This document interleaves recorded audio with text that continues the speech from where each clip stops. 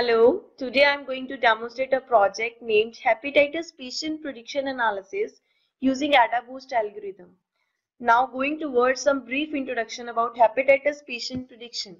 Hepatitis is one of the health problems that is infectious in nature, common in the whole world, which will cause around 1.5 million deaths around the world each year.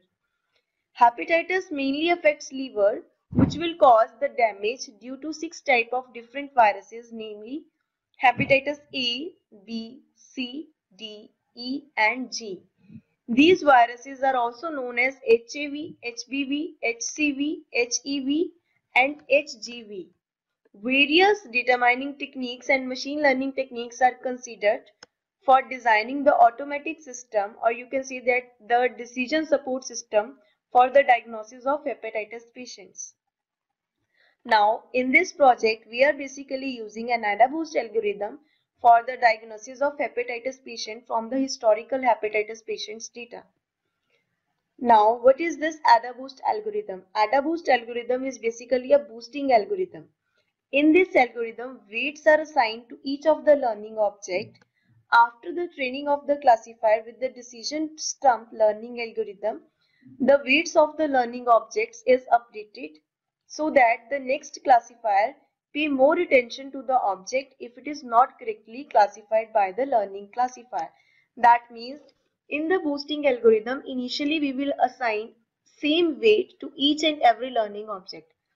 When the training of that particular instances or that particular learning object is going on, there is one learning algorithm inside the AdaBoost algorithm. That algorithm is known as the decision stump learning algorithm. It will basically train the dataset and basically calculates, or you can say that basically evaluates an error for that particular model.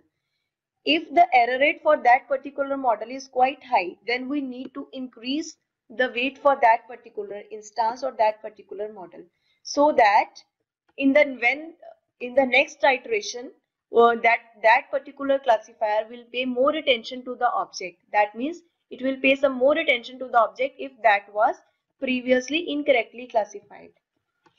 The assigned weights is used to vote for the each classifier. That means if the error rate of that particular classifier is between the range of 0.1 to 0.4, then same weight is added, same vote is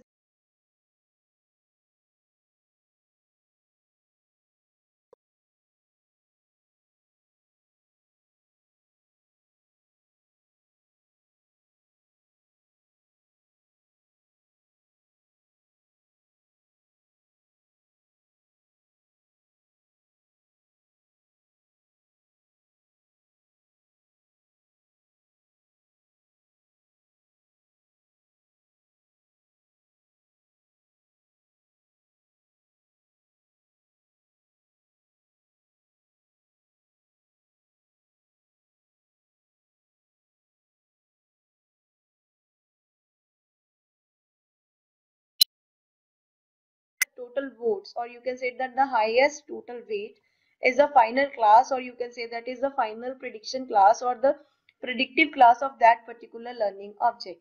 Now what is the flow for the whole project? The whole project flow is that we first need to collect the dataset from UCI repository.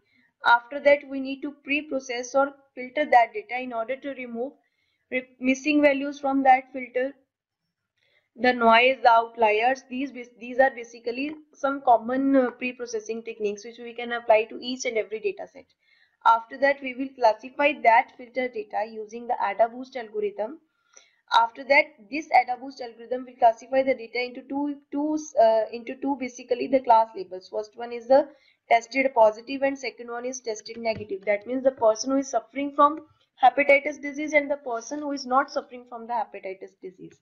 After that, we will analyze the performance of the AdaBoost algorithm.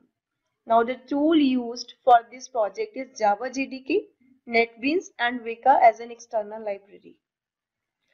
Now I am going to demonstrate the same project into NetBeans. What we will do is that I have created the project over here, that is hepatitis prediction. We'll right click to the graphical user interface, that is the main file, and click to the run file button. After that, we have here the browse button through which I can basically browse the dataset. The dataset which I'll browse is dataset F. Successfully loaded that dataset, then this dataset will appear over here, the list of the dataset. After that, the content of that dataset is shown over here. Here the output class 1 denotes positive and 2 denotes negative. That means 1 denotes the person or the patients having the hepatitis disease, and other denotes the patients who are not suffering from the hepatitis disease. This dataset is collected from the UCA repository. After that, we'll click to the next button, and here we have replace missing value filters. Like if we have some value missing in the dataset, that value is basically replaced with some value or with some mean value of that particular column. After that, we will click to the next button in order to apply the AdaBoost algorithm. Now what AdaBoost algorithm has denoted over here is that we have total of 155 patients data. Out of these, 152 patients data are correctly classified. That will correspond to 98% accuracy, and only 3% 3 patients data is incorrectly classified. That corresponds to 1.9% inaccuracy. The kappa statistics here in case of this is very good. That means it is very close to 1, that is 0.95. Now what is this kappa statistic? Kappa statistics is basically the correlation, or you can say that the matching percentage of the actual values and the predicted value. Actual value is the value which are basically in the training data set. These are 2, 2, 1. And the predicted value is the value which are basically calculated by the AdaBoost algorithm over here. After that, we have error rates and we have detailed accuracy by class. In this accuracy by class denotes true positive rate, false positive rate, precision, recall, F measure, ROC area. All these are basically the detailed accuracy by class parameters. After that, we have confusion matrix. Confusion matrix denotes is that the sum of diagonal elements, that is 43 plus 109, corresponds to correctly classified instances. That means true positive plus true negative corresponds to correctly classified instances, and false positive plus false negative corresponds to incorrectly classified instances. In the similar way, we can calculate the true positive, false positive parameters from precision, recall, F measure, all can be calculated from the confusion matrix. That's all with this session. Thank you so much for listening.